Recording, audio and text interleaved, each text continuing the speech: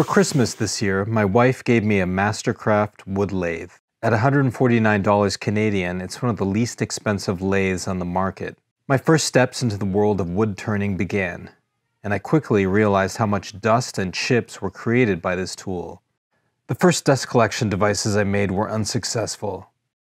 After realizing it's just a messy tool and almost giving up, I happened upon a solution for spindle turning involving a shop accessories most woodworkers have, the floor sweep from a shop-vac. Here's a view of the lathe with just the floor sweep.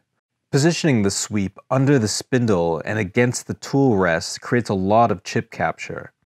Furthermore, a chip deflector added to the top creates a lot of upward protection and also deflection downwards. This is a decent solution, capturing almost all the fine dust and most of the large chips, but I still felt like I could take the capture a bit further.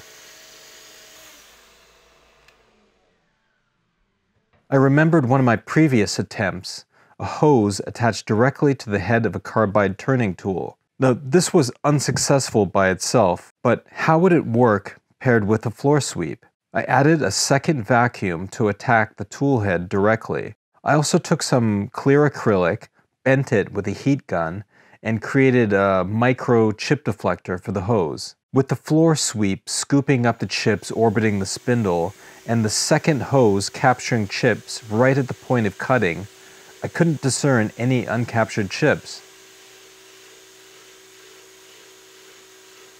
Now, without dust collection, the lathe stand is normally coated in dust. With the two capture points, it looks perfectly clean. Hopefully this is helpful if you have a lathe and you're looking for a dust-free solution. Thanks for watching.